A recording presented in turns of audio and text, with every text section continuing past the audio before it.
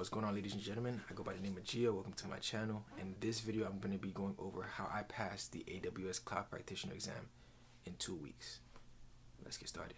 So what is the AWS Cloud Practitioner exam? It is an exam for a certification that AWS provides, which is the AWS Cloud Practitioner certification, which is a certification that shows that you have a basic understanding of IT services and AWS core concepts. This includes AWS services, security concepts for AWS, and you understand the billing logistics for AWS because they have to make money too, right?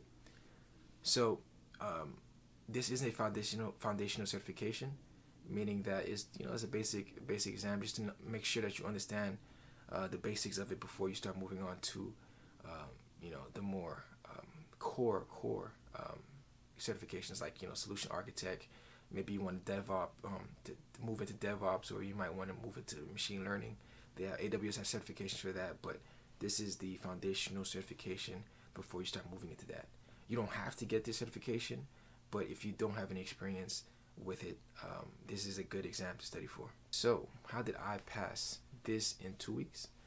So the first thing that I did was I took advantage of free resources. I'm always going to advise you take advantage of free resources. So one thing that I did was on a channel called FreeCodeCamp. Shout out to FreeCodeCamp because they provide a lot of free material. There was a 13-hour course that I found by ExamPro. This was a 13-hour course to go over all of the concepts, or the basic concepts needed to pass the Cloud Practitioner exam. And what I did was, for every day, watch an hour to an hour and a half of the video, because it is 13 hours long. I don't want to spend 3 hours watching it and I'm losing material because I'm trying to sit there to focus for 3 hours. No, I took an hour and a half, sat there, watched the video. Anything that I didn't understand, I reversed back to that specific point, rewatched it. If I had to take notes, then I did that. But hour and a half I dedicated per day to watching that video, and to me it was the most beneficial thing I could have done, because he went over everything, and he even went over how to even find that specific service in AWS. You can create an account, which I did, and go in and follow what he did. So the second thing that I did was I talked about how I took an hour and a half to watch the video, and there were things that I didn't understand. So sometimes I had to take the things that I didn't understand, and I had to go and look through the AWS blogs, or look through some of the documentation that AWS had. So that's what I did. I took some of the concepts that I didn't understand. I went in and do a little quick Google research, or Google search, and I went to AWS blogs. I went into their documentation, and you gotta kind of have to be careful a little bit with the documentation, because some of them are old. So make sure that you look at the date and see how recent it is, because sometimes AWS leaves some old documentation which the information is not up to date. So I did try to find the most up-to-date documentation, read more about it, try to get an understanding of it, and then continue on with the course. The third thing that I did, and really these are the 3 things that you're going to need to pass the exam in 2 weeks. I don't want to keep you guys for too long. You guys need to go study. But the third thing that I did was I did practice exams. So ExamPro, which are the people that I'm gonna leave a link in the description of the video, the 13-hour course by ExamPro. But they provide a free practice exam. If you put in your email and your name, they provide a verification code. You can go in and get a practice exam.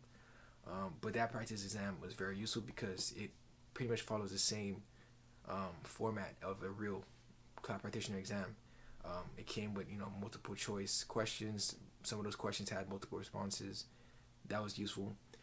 And if you don't really feel like doing that, there are other options. If you do another Google search, there are like Quizlets that you can look for. There are other websites that provide free AWS practice exams. So you can either do the ExamPro one that I'm gonna leave in the description as well, or you can just do a quick Google search for ones that you feel more comfortable with, that doesn't require you to put in an email or username. But I just feel like the ExamPro one was great, and they're not sponsoring this video at all, but that's what helped me get practice. That's what helped me practice to pass the exam in 2 weeks. And just a disclaimer, like not everybody has to, rush to pass it in 2 weeks. I already had a little bit of experience, through work and through, playing around with AWS before on side projects. So I kind of understood a little bit of, some of the AWS services. Some people may need longer because they never had or they've never been exposed to AWS services. So I would say, don't look at the 2 weeks and be like, I need to pass this in 2 weeks. If you feel like you need more time, take more time, because some people aren't, they have to pay for the exam. I think the exam is $100 right now. I did it for free because, luckily my work helped pay for it, and they paid for the whole thing. But some people have to pay, they have to use their own hard work, earned money. So don't rush the process, practice, feel comfortable with it, and then go for it. But honestly, I think the 13-hour course, once you fully understand that course, I think that's all you need, really. Maybe a little bit of practice exams, but for the most part, I feel like that course does everything. And I would advise creating your own account and playing around with the services that are free, because some services on AWS are not free, and you don't want to put in your credit card information and they're charging you. So be careful with that. But try to take advantage of going through the AWS services, looking how they're created, going through the blogs, the documentation, and I think you should be fine. So that's how I pass the AWS Cloud Practitioner exam in 2 weeks. Good luck, and subscribe if you want to see more information. I plan on doing more stuff with AWS and just in general software engineering stuff. So go ahead and subscribe and leave a like if you found that useful.